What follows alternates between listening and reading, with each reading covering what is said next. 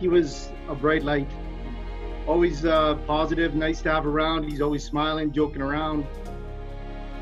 He was just a ball of joy and happiness, and he passed that on all the time.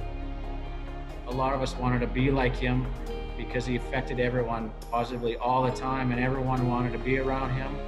Whenever he was coming into a room, whenever he was in a room entertaining people, or whenever he left a room, everybody was smiling. And there's not a lot of people that could do that. I really feel that he made everyone in the room a better person when they left that room. You know, Joey is one of the best men I've ever had the chance to get to know. Joe Moss touched everyone in a very diverse way right across the country. More importantly, I think what he did best was he gave parents hope. Parents who had kids that are mentally challenged saw Joey Moss living a relatively normal life, fitting into society and being accepted as a regular person.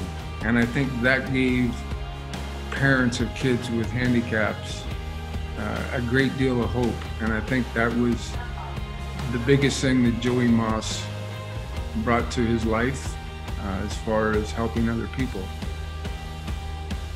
Once an Oiler, always an Oiler, and he will always be remembered as that, and a legend that will be missed.